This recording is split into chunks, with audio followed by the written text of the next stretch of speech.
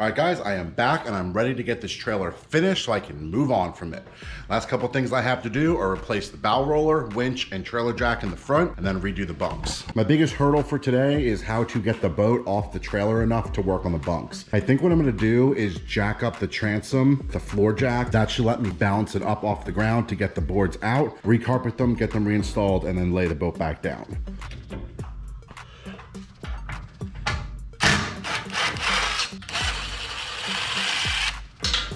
Hardware still looks to be good, so that's good. All right, I'm gonna go do the front now. Should be able to just come out.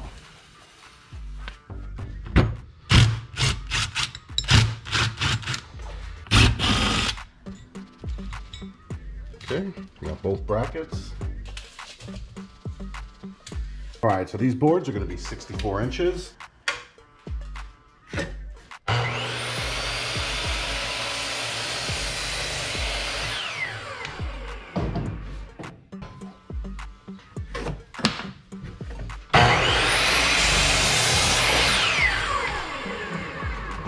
We got the two long bunks cut. Go ahead and measure out these side bunks and see if we can get those cut too. Get this all done together. Is that gonna be big enough? No, it's not. That would have been nice. 42 inches.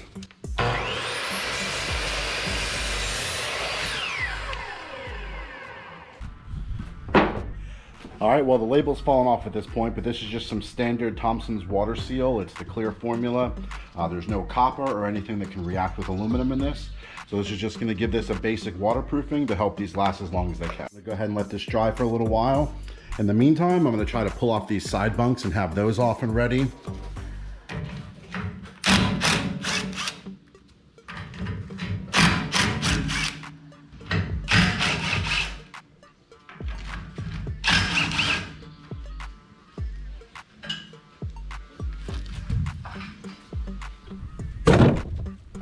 Last thing I need to do is go find some new bolts to put these all back on. I'll make a trip to the hardware store while this is all drying. That way when I get back, it should be ready to go and we'll get to carpeting.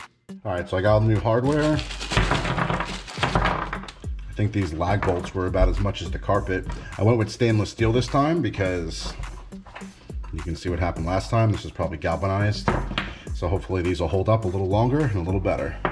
Before I put the brackets back on, I just wanted to clean up the brackets some. So far I hit this one with a wire wheel. I'm gonna hit it with some acetone now and then some black enamel just to protect the metal from rusting. All right, so the bracket's cleaned up with acetone. I'm gonna hit it with some spray enamel.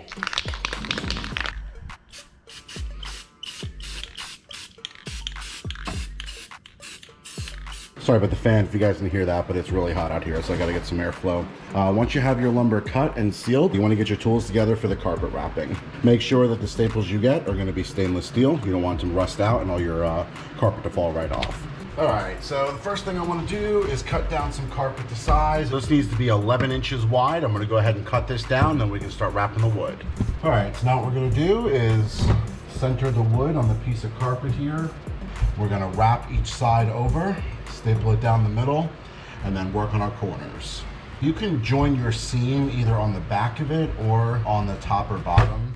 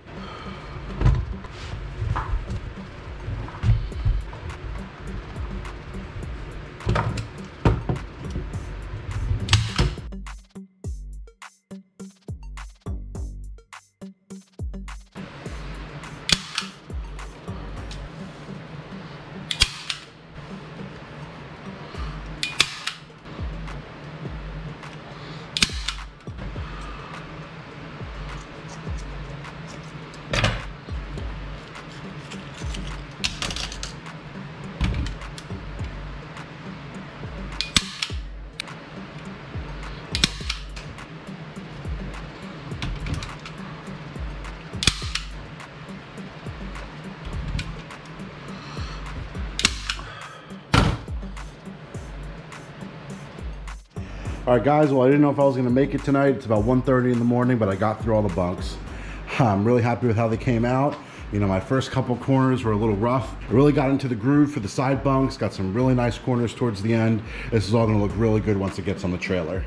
Center it between the two supports, you know, knock some bolts in it, and then get measurements, and then just make sure the other side matches.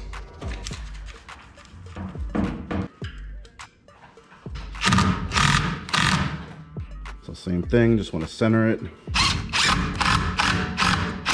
Take a look, see how it looks before I put the rest of the bolts in. I think that looks good. If I really wanted to, I could come back here and clean up this seam with the razor blade.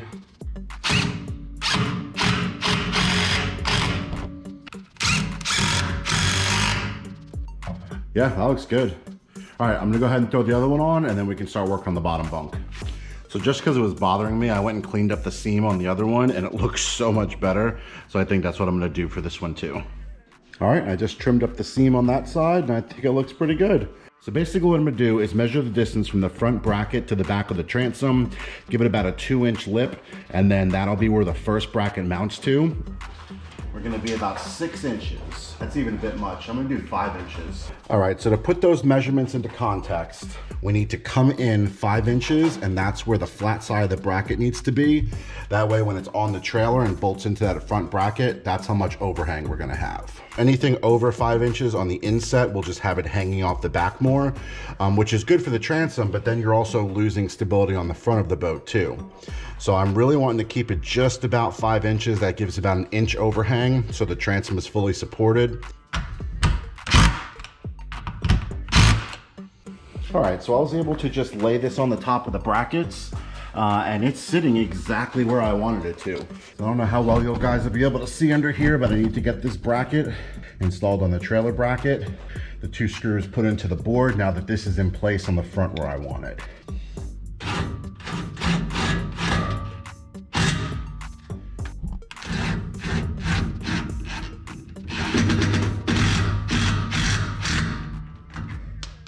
Everything is positioned where I want. I'm gonna go ahead and lower this down, you know, see how it sits on the bunk, make sure everything looks good. And then if so, jack up the other side and replace the other bunk.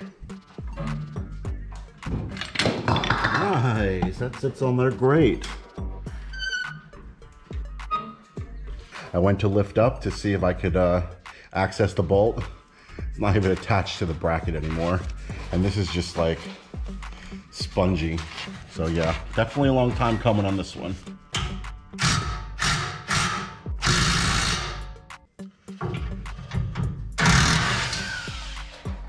Man, this side was noticeably more difficult to get this the bunk brackets unbolted, but we did it.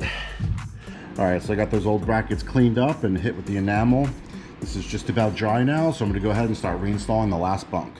Okay, so all of the brackets have been loosened on the bunks. If my idea goes to plan, when I lower the boat, the bunk should slightly curve in towards the angle of the bottom of the hull. I can go through and tighten everything up, and it'll be exactly the way it needs to be. So what I'm hoping to see is the 2 bunks kind of curve in a little bit, as that's the angle of the boat, of the hull.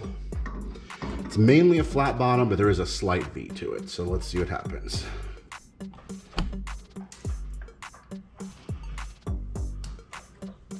So just to assist in this, I'm gonna ratchet down the transom straps. That'll pull it down so we definitely get it in the right position. You know, this is matching the angle of the hull now, because this is tightened down real strong. So this is where everything wants to sit happily. So now I'm gonna go ahead and tighten down these brackets and we should be good to go. All right guys, well there we have it. All of the bunks on the trailer have been replaced. New side bunks are on, the bottom bunks are on. Everything is oriented to the angles of the hull. We're looking really good. All right guys, well if you found this video helpful, let me know by hitting that like button. If you want to follow along with the John Boat build, don't forget to subscribe. If you have any ideas or comments about the trailer build or the John Boat build, feel free to leave them in the comments. I'm all ears. I love getting ideas from you guys and seeing how I can incorporate them. All right, thanks for watching.